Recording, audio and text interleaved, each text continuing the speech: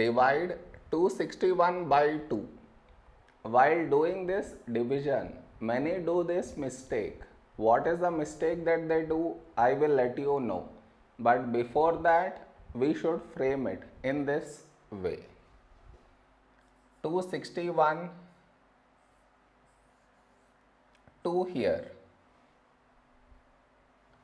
This is your step 1.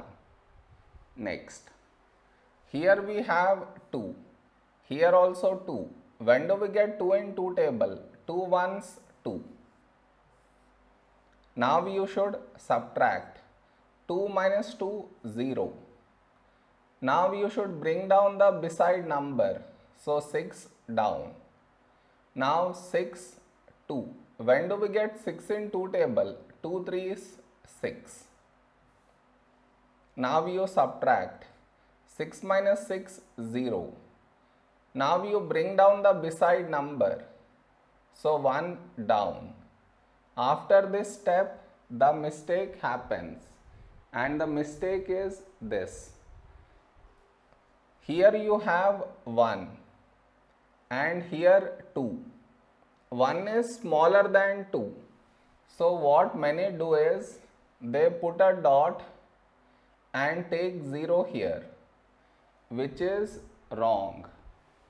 Why is it wrong? Means just now you brought this number down and in the same step you want to put a dot and take 0 here, which is wrong.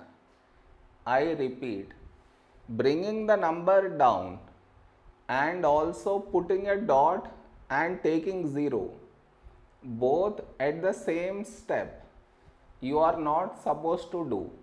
Instead, what you should think of is, what number should we write here? If I take 1 here, I get 2 here. But 2 is larger than 1. So what we do is, we take 0 here. So 2 into 0, 0.